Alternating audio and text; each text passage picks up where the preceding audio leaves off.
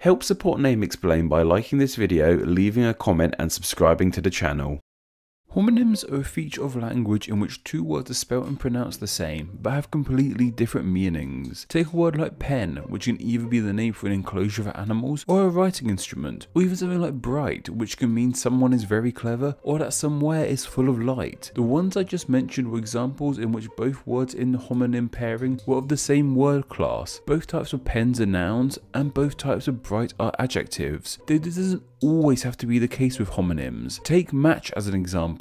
To match is a verb meaning to pair things together, and a match is a noun meaning a little stick used for making fire. It's noun to verb homonyms that we are interested in today. The other thing I'll note about homonyms is that by and large they're not etymologically tied together. Well, in the English language anyway. English comes from so many other languages that it's no surprise that similar sounds appeared multiple times, with those similar sounds meaning different things in their native tongues. But once they all fused into English, these similar sounds went on to mean different things, all in the same language. I'm not really sure if that made sense or not, but take a word like bark, which is the name of the covering of a tree and the sound a dog makes. The tree bark came into English from Old Norse, or the dog bark came into English via Proto-Germanic. Though Proto-Germanic and Old Norse are somewhat tied together, it's not the best example I guess, but hopefully you understand what I mean. And while I just mentioned that bark as in a dog's bark is a noun, it can be a verb too, as in the dog will bark at you. This is something in morphology called conversion/zero derivation, where we take a word,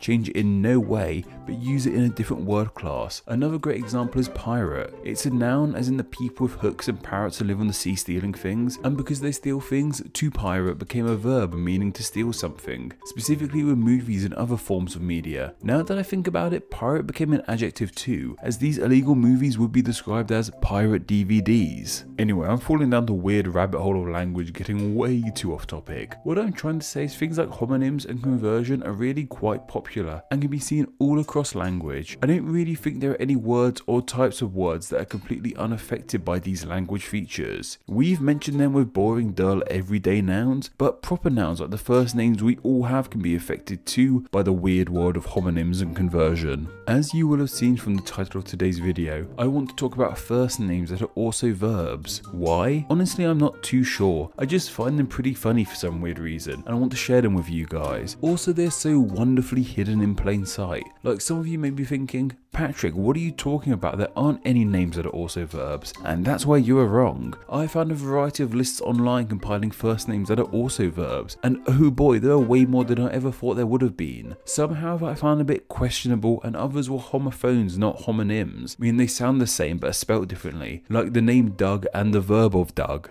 However, in between these there are some really fun examples, and painfully obvious ones too. Like when I read that some of these names were also verbs, I was like, of course they are, how had I not noticed? And hopefully you'll feel like that too. Like my very own name is also a verb. Well, kind of, and I never really noticed, but more on that later. Honestly, I just love when I hear a fact that should have been super obvious but I never noticed it before, and the feeling of stupidity that overtakes you when you hear it. I hope to give you guys that feeling when I make a silly video like this one. And honestly, I don't really know what the point of this video is either. Usually my videos have a goal in mind, like answering a question laid out in the title, or to explain a particular subject in more detail. This time I just want to share something I found really funny for some reason. I guess in fancier terms, the point of this video is to highlight this silly quirk in language, because language is a lot of things. Cool, clever, interesting, weird, but it's at its best when it's being silly, and I really enjoy talking about silly things. There's enough people being all serious about trivial matters on YouTube. However, I do also want to know if there's any connection between these first names and their identical verbs. Has any conversion taken place, or are they just homonyms? We will be going in alphabetical order of the ones that are interesting to me, and that means we're starting with the name Barb. As a name, Barb is often a shortening of Barbara. That can be a name unto itself, but as a verb, Barb means to add barbs, which are sharp ends to something, like we see with barbed wire. The name Barb comes from the Greek barbaros, meaning things like foreign and strange, while the verb of barb comes from the other noun of barber, which derives from the Old French barbe, meaning beard, as I guess beards can get rather barb-like at times, so there is no link between these names. But it's interesting how the name Barb means stranger, and how barbs are often used to protect others from strangers. Interestingly enough, the Greek word barbaros that gave us Barbara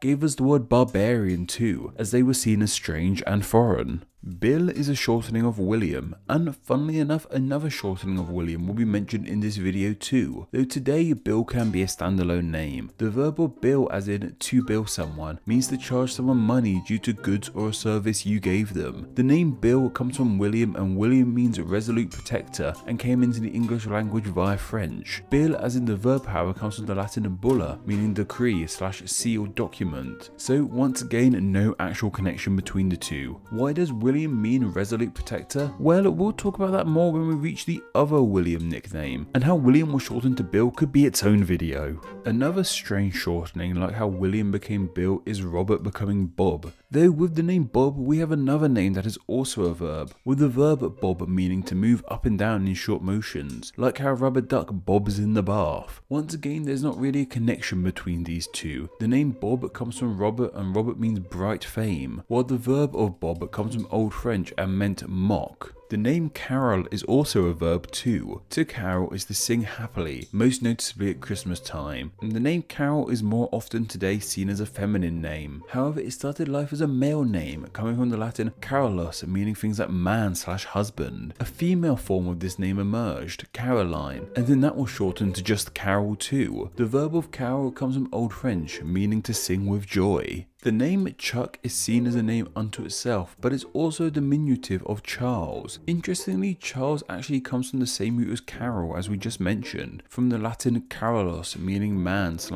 husband. The verb of chuck means to throw, but not a neat kind of throw. Chuck gives off connotations of a messy, not thought out, somewhat aggressive throw, like you'd chuck a letter that made you angry in the bin, or you'd chuck someone out your house. It's quite a violent word, so by no surprise it came from a variation of choc, meaning to hit someone under the chin. Chuck and choc both ultimately came from the French choquer, meaning to shock / strike. The given name of dawn is a homonym with the dawn that we see in the morning. However, they are both nouns. Dawn as a verb means to begin to understand something, usually all of a sudden. When we have a light bulb moment, we'll often say, "It dawned on me." Using dawn as a verb like this relates to how the sun slowly rises in the dawn of the day. In this sense, dawn is also a verb too, meaning to become day. Dawn became a name simply because people like the noun so much of the morning dawn, and all this comes from the Older English dajan, meaning to become day. So for once, the name of dawn and the verb of dawn with two different meanings are actually pretty connected. The verb of drew is the past tense variation of draw, as in draw a picture or draw the curtains. Draw comes from the Old Norse draga, meaning to drag / pull, as a drawing action does contain pulling and dragging. As a name, however, Drew came into being as a shortening of Andrew. Andrew / just Drew as a name came from Greek, and is believed to mean strong and manly, so once again no connection between the name and the verb. Like with Dawn, Grace became a popular first name simply because people like the sound of the verb so much. Grace as a verb means to thank / show favour. This came from the Old French grace, meaning to pardon / thank. So once again, like with Dawn, we have another name and verb homonym combo that are linked together. While Grant is more often seen as a surname, it can be a first name too. As a first name, it's thought to possibly come from the French / Latin glant, meaning tall / large. However, some speculate it comes from people who like the sound of the verb. The verb of grant means to allow or permit, and the verb comes from a conversion of the noun grant, which is a sum of money given to someone for a specific purpose. This kind of grant comes from the Old French glant, meaning to promise / assurance. Jimmy is a really interesting one for me. As a name, it comes from Jim, which is the diminutive of James, but as a verb, it means to force something open. And from what I can gather, to use Jimmy as a verb is somewhat colloquial. James, which Jimmy comes from, is a seriously old name. It's believed to mean supplant / one who follows, as the name belonged to two of the disciples of Jesus. As for the verb, well, apparently a Jimmy is a name for a short crowbar, and it would have been these crowbars people would use to try and jimmy things open. Mark is a name believed to root back to the Roman god of war Mars, which is pretty awesome. So why does the verb of mark simply mean to add an impression onto something, like how teachers mark test papers and how dirty fingers can mark a photo? Well, while the name is of Latin origin, the verb seems to be of Old Dutch, coming from their word merk, meaning to brand. I think to a lot of the world, Nick might just be a name. However, in the UK, Nick is a colloquial verb for stealing something, though maybe they use it in Australia and New Zealand even to. I have no idea what's going on down there. Though as a verb it also means make a small cut. It's thought that the verb meaning to steal and the verb meaning to cut a small hole are connected, but we aren't sure how. It's thought to ultimately derive from the French niche, meaning a small hole in a wall. The name of Nick comes from a shortening of Nicholas, and this name comes from Greek, meaning victory people, relating to their goddess of victory, Nike. As I mentioned in the start of this video, even my own name is actually a verb too. Well, a shortening of my name is. That being pat. Pat as a verb means to tap lightly, like how you pat a dog. It's thought the verb is somewhat onomatopoeic, coming from the sound made when you pat something. The name Patrick, however, dates back all the way to the patricians of Roman, which we've talked about more in a video all about the name Patrick. The name of Rose undoubtedly comes from the flower roses, which makes all the sense in the world as many flower names have become first names. However, as well as being a human and flower name, Rose is a verb too, being the past tense of rise, meaning to get up. The name comes from the flower, which is ultimately thought to be of Iranian origins. But what about the verb? Well, as it's the past version of rise, it's better to look into that verb instead. It's thought to have come from the Old English ulizan, meaning to get out of bed, so no connection here. And finally we have Will, which I mentioned is the other shortening of William. I mentioned with Bill that William means resolute protector. But why is this? Well, the will part of William comes from the verb will, which means to desire / determination / resolute. So this means that the name of Will and the verb of will are actually neatly related. And on that high note, we'll probably wrap things up here. There are so many more names I wanted to share with you, but this weird video was getting way too long. Like I said, I have no idea what the point of this video actually was. I just find these names really fun and interesting. And hopefully you are thinking more about names that could be verbs too. Let me know some that I forgot about down in the comments. And this video was only really about English names. I'd love to hear if names from around the world match up with verbs from their respective languages.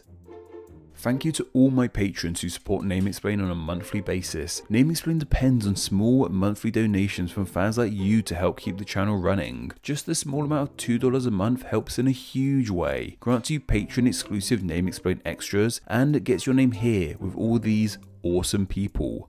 Thank you. Hello all and thank you so much for reaching the end of the video. Check out another video and subscribe to stay in the loop on all things Name Explain. You can follow myself on Twitter at NameExplainYT. Follow me there and tweet the name Rob at me to know you came from this message. Anyway, I hope you enjoyed this video and once again, thank you all so much.